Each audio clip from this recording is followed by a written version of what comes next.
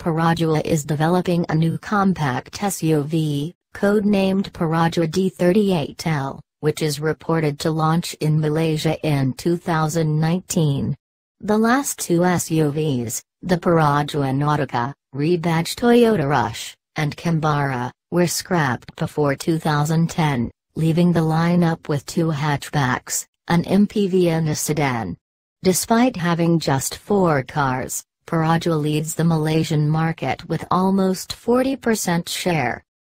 Reports state the Perodua compact SUV will be based on the Daihatsu FX concept showcased at the Gias 2015 in Indonesia. The FX concept measured 3,800 mm long, 1,690 mm wide and 1,580 mm high, with a 2,455 mm wheelbase. It's likely that the platform and styling of the compact SUV will be shared between Perodua, Toyota, and Daihatsu, similar to the Perodua Axia, Toyota Aja, Daihatsu relationship. The concept featured a slim grille with a bold chrome bar running across, sleek LED headlights, hexagonal radiator grille, LED DRL strips in the lower fascia, and a faux silver bumper garnish.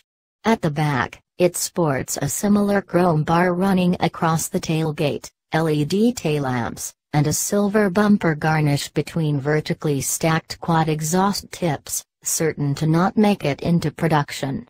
The suicide doors for the rear cabin will also not make it to the production car as it is expensive and impractical.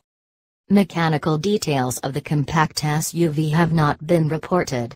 A few probable engine options include an 88 PS 1.2-liter dual VVTi 4-cylinder petrol engine, 97 horsepower 1.3 dual VVT 4-cylinder petrol engine, or even a 105 horsepower 1.5 liters dual VVTi 4-cylinder engine.